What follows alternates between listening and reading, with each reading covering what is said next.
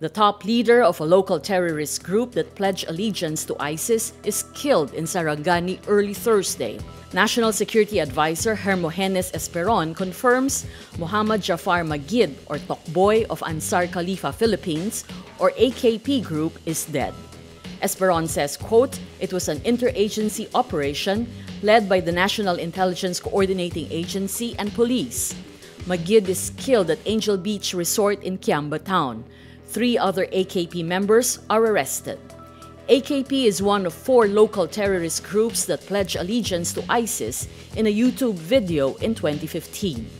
Magid is believed to be a former commander of the notorious 105th Base Command of the Moro Islamic Liberation Front, trained by Indonesia-based terrorist organization Jemaah Islamiyah.